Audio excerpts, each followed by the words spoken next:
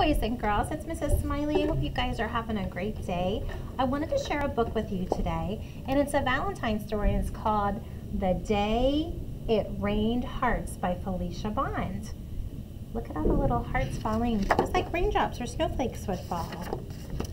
One day, it started raining hearts.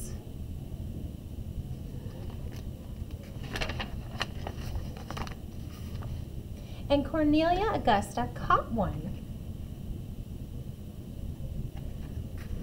She caught another.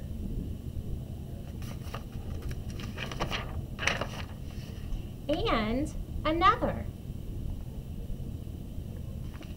It wasn't very hard, so she caught some more.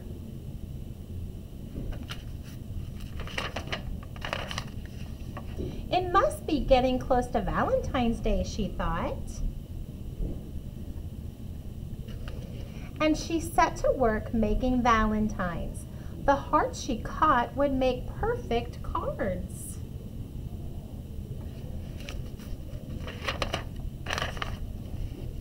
Cornelia Augusta saw that all of her hearts were different. She looked at each one from the front, from the back, and the side. And she decided which ones would be just right for each of her friends.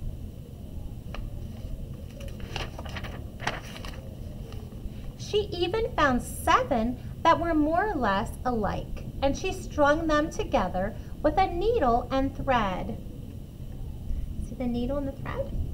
I know just the right person for this one, she thought.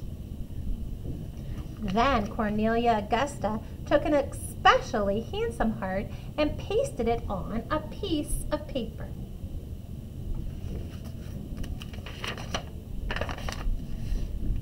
In the center of the heart, she glued a cotton ball, one that was very white and very soft, and she knew instantly who this card would be for.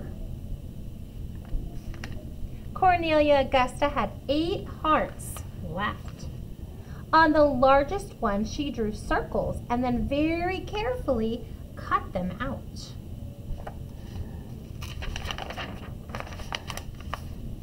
The other hearts were so small, she arranged all of them on one piece of paper. Around the hearts, she painted patterns of many colors. Then she folded her design in half. There was no doubt in her mind who would receive that one.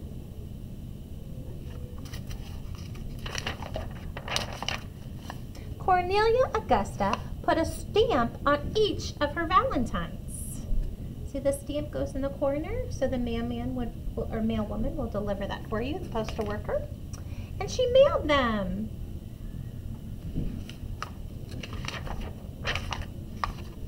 It never rained hearts again. Not where Cornelia Augustus lived anyway.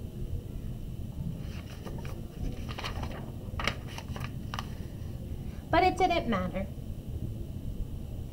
because the next year, look who got the cotton ball one. And the pink, the blue color one. And the next year, and all the years after that, Cornelia Augusta found other ways to make valentines. Can you see the leaves, what shape they are? They're shaped like hearts too. So this is a fun book, and I went a little quicker than I wanted to through one picture. But here's this beautiful, remember the beautiful valentine she made with all the colors? And look at Turtle, look at his tummy. Does it remind you of that one? And then look at the bunny. See Bunny's cute little cotton ball? Remember she put the white cotton ball on that one for Bunny? So she really thought a lot about each friend that she wanted to give a valentine to. And she wanted them to be really, really special for that person. Look at the mouse.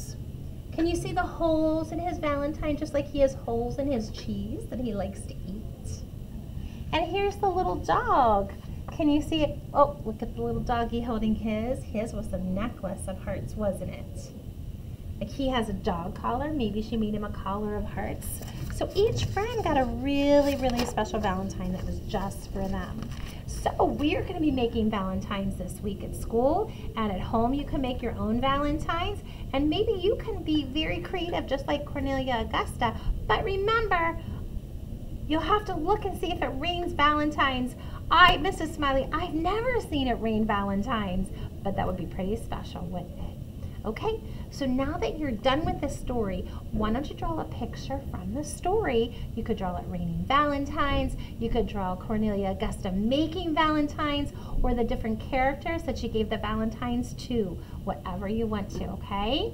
And then you can write a few sentences to tell me about your picture. Have a great day, boys and girls, and thanks for being such good listeners.